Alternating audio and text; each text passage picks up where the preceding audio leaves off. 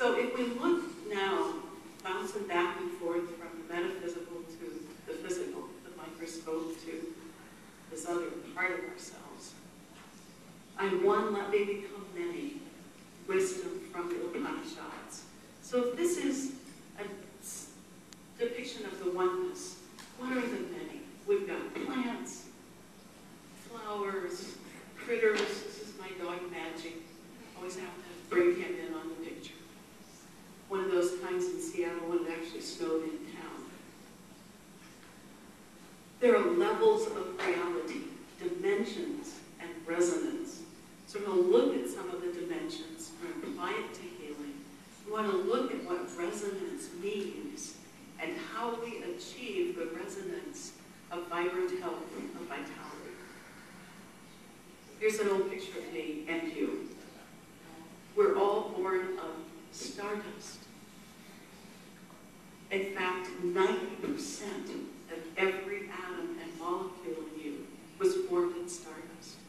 The other 10% is hydrogen and helium that was formed in the Big Bang. There's nothing in you that's new. The body you arrived in as a baby is all recycled. Not a single molecule was new. And as you sit here, every molecule, every atom in you came from stardust.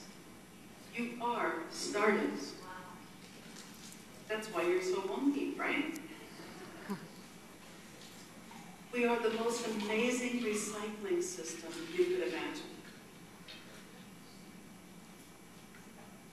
So how does the stardust come together? How does it make one of us? When I did my doctorate at Penn State in biophysics, the major professor said, the universe is a harmonic oscillator. I thought that was kind of a cool idea, but I didn't really understand it until much later. So there's oscillation, there's frequency, there's movement everywhere in the universe except at absolute zero. That it's harmonic is a very interesting thing, that it's not dissonant, it's not destroying things, it is harmonic. So if you have a guitar string and you plug it, there's one harmonic and there's the formula for it. The second one forms a pattern, the third one, fourth, fifth. And because it has a unique frequency, it sounds like a guitar string. If you play the note on a flute, it has a different frequency, so you get a different note.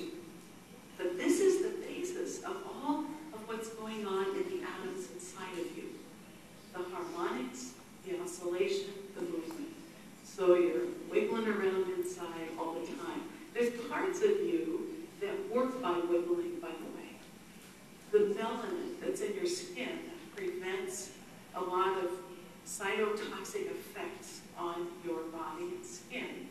That big molecule called melanin absorbs light, and it detoxifies the bad effects of light by forming phonons, which wiggle their movement inside of you. Amazing, simple process.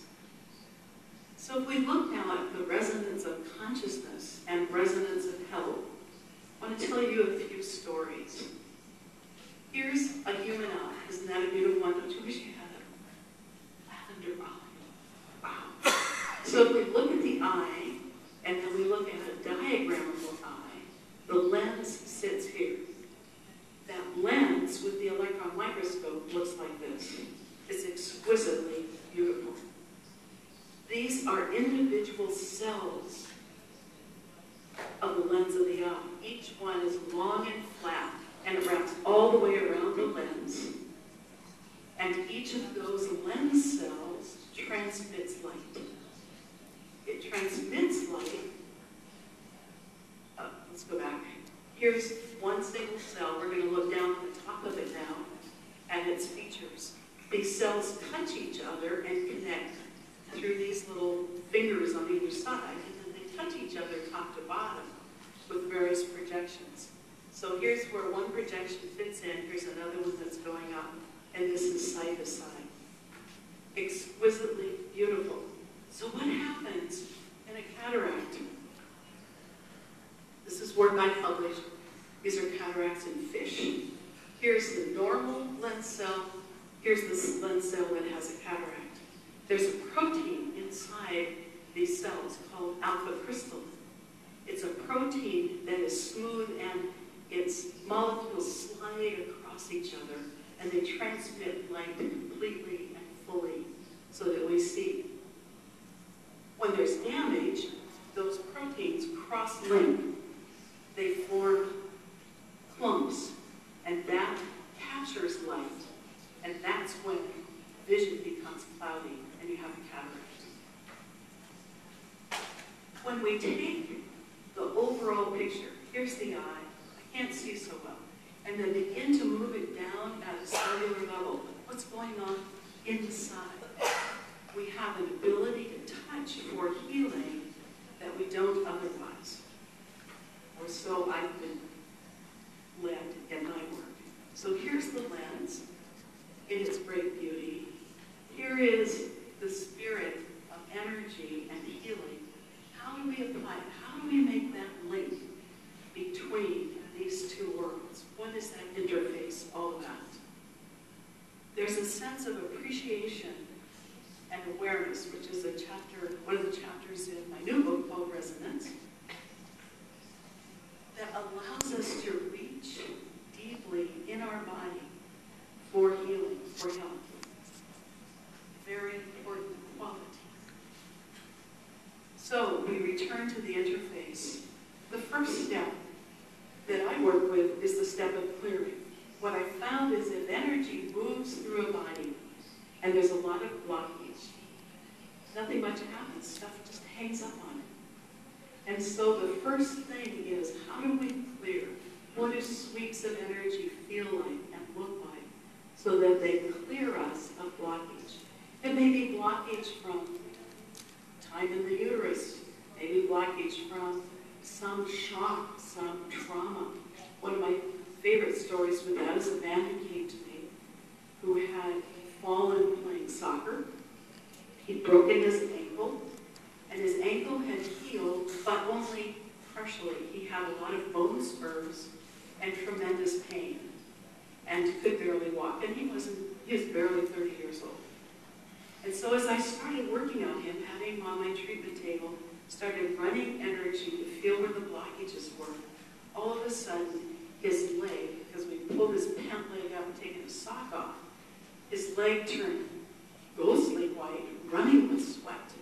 He had a classic shock response, still located just in the lower part of his leg. It wasn't anywhere else in his body. So the job here was to clear the blockage from the trauma. And how do you do that? You just go back to the original event, grab a hold of it, and clear it.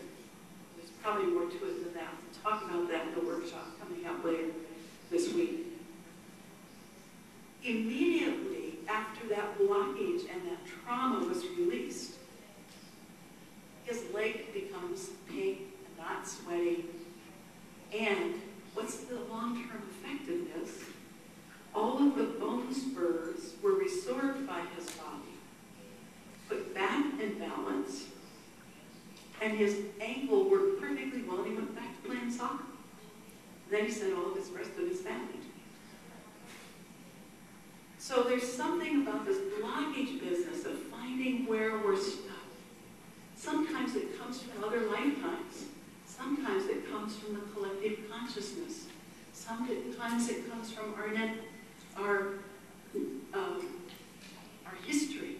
Sometimes it comes from events that have happened 5 years ago, 3 minutes ago,